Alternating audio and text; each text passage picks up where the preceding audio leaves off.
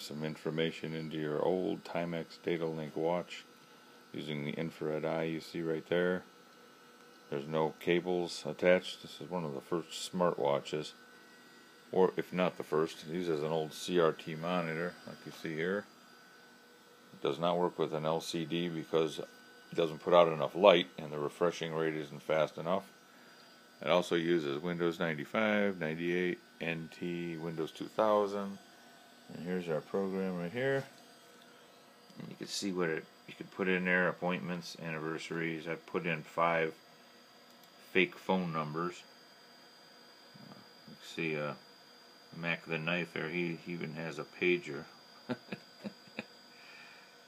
You click send selected numbers. You can unselect them, of course. Hit OK. Normally you'd hit this button with the watch 6 to 12 inches in front of the screen. I chose to keep the little tutorial on in case I forget. Here's the screen you want. Go back to your watch, cycle through mode, com ready. Alright, hang on a second while I click the mouse. Keep the watch 6 to 12 inches from the screen.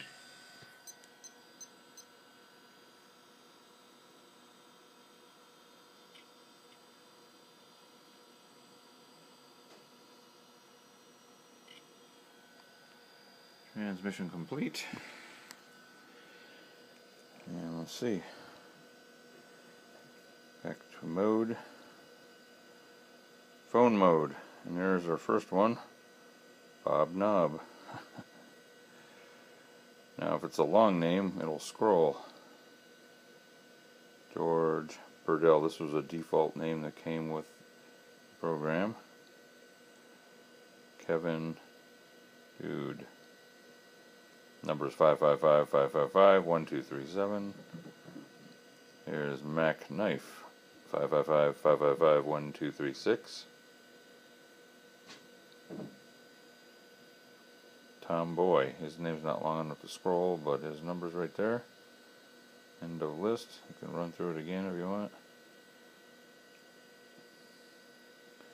And you can do this with alarms, phone, and I think there's other things too, anniversaries, etc. And that's it for the Timex data link. Old school.